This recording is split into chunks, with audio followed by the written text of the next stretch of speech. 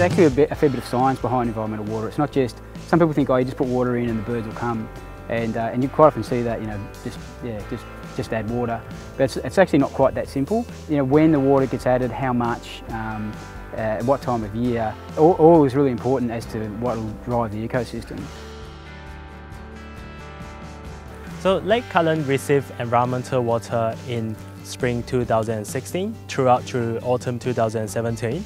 So we managed to deliver about 20,000 megalitres of water at about 100 to 300 megalitres a day. So water comes into Lake Cullen to target the maintenance of the submerged aquatic plants, so enhance the aquatic plants, and which is typical of an intermittent saline lake.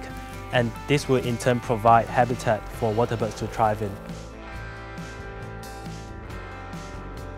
With the environmental watering, it's kind of about trying to mimic natural processes, not just have a recipe that says turn the tap on every year on the 1st of September and let it fill up. And in natural systems there's often chaos, there's built-in chaos of, you know, things happen at different times of year, or wetlands might half fill sometimes and then dry and then completely fill, and all that chaos actually creates diversity. There's habitat niches created by wetlands filling to different levels or drying out at different times of year, which will stimulate different plants to grow. So environmental watering does need to mimic that sort of natural chaos, and the CMA, I think up to date, have been doing a really good job of basically they're trying to mimic those natural wetting and drying processes.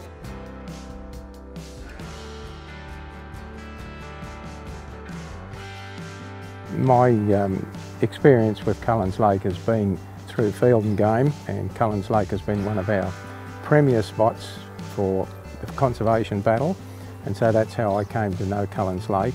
It was just a live, living, active wetland. I can't describe it, it's just something that's part of me, something that had to be preserved.